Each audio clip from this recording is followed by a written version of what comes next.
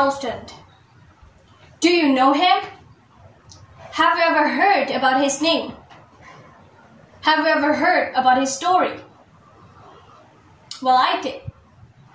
You know 127 Hours movie? It's about him. He was hiking all alone, and then the boulder fell onto his right hand, and then he trapped against the rock. He waited 4 days, all alone, and then he decided to amputate his hand with a pocket knife. A pocket knife. The amazing from this story, it's how he told us about that story. He will smile. But do you know what he said? He said that things could have been more worse. And for me, that is amazing. We might not have faced adversities as bad as Aaron, but I know and I'm sure that all of us have the same problems. And sometimes, like Aaron, we are much expected to make a sacrifice in order to get what we want. Well, ladies and gentlemen, my name is Alissa Destrianne and I'm from State Polytechnic of Balikpapan. Today, I'm standing over here to tell you my story and how I persist in the face of adversity. Ladies and gentlemen, in 2018, I got rejected from more than six universities. They rejected me while I'm hoping so much that I can be accepted there. I want to be like other teenagers. But I know that my family seems like financially incapable to pay my education, and I realized about that.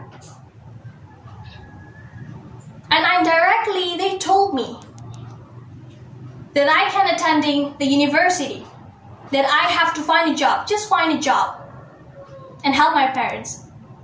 And actually, I'm not a problem. I will help my parents, but I also want to get a higher education. And indirectly, they told me to give up my dream as a literary. I guess there's nothing I can do, right? I feel stressed out. And it's driving me crazy because I don't know what to do. The one night, I remember what O.G. Mandino said. He is the greatest salesman. He says that I will persist until I succeed. I will never consider defeat. And I will remove from my vocabularies such words and phrases as quit, failure.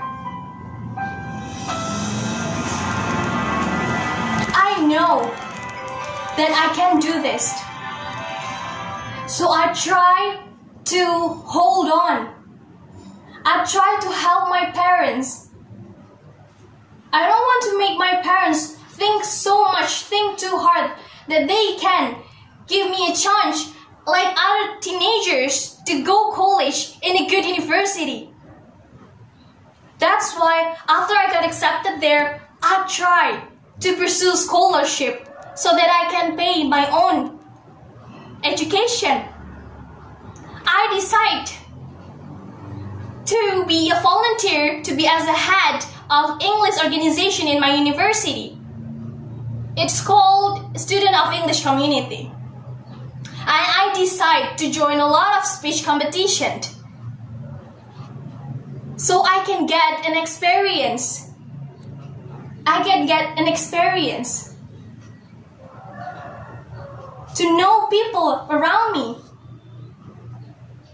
to know how to communicate, to tell people what is in my head right now. I want to influence people to be like me.